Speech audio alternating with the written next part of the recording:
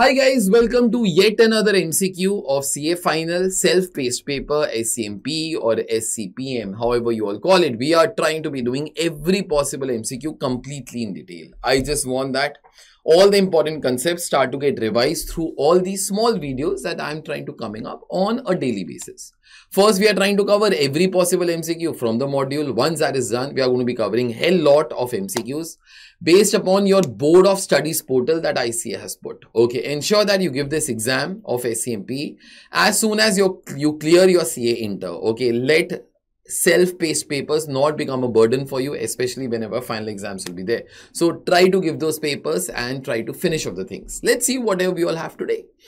This was our chapter number 1, Introduction to SCMP, basic, like how the business works. So the question for today is, AFL has recently decided to invest in electronic data interchange, popularly called as EDI. These are the softwares that help you to exchange the information very fast with your key partners. It could be your suppliers, it could be your distributors, etc.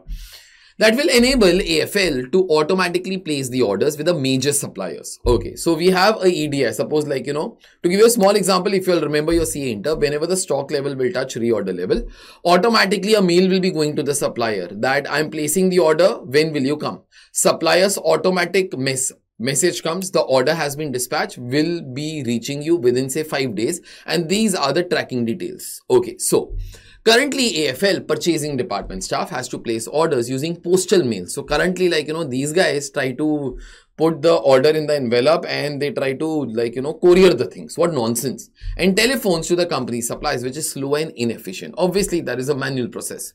Which activity in AFL's value chain will the new EDI system improve? This is too simple.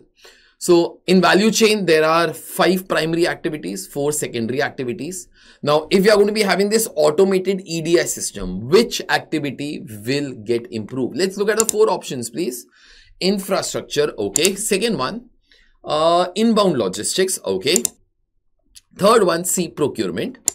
And D is outbound logistics. I think answer over here should be C. This is all a process which will help you to procure your raw materials far faster. It's going to be an automatic process instead of the manual process which is adopted now. See, all other activities, your A, that is infrastructure. Now, frankly, how will this entire thing improve the infrastructure? Inbound logistics is only material coming in your factory. Outbound logistics in any case is concerned with finished goods. We are trying to talk of the raw materials. Okay, so answer should be C over here. Let's see.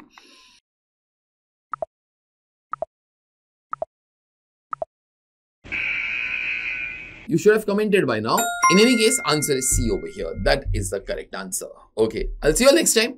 I'm trying to cover up every MCQ. So ensure that whenever we give you all a chance, at that time you all commenting below in the video. So therefore, you will also remember that you all had commented correctly. Let's see you next time. Bye.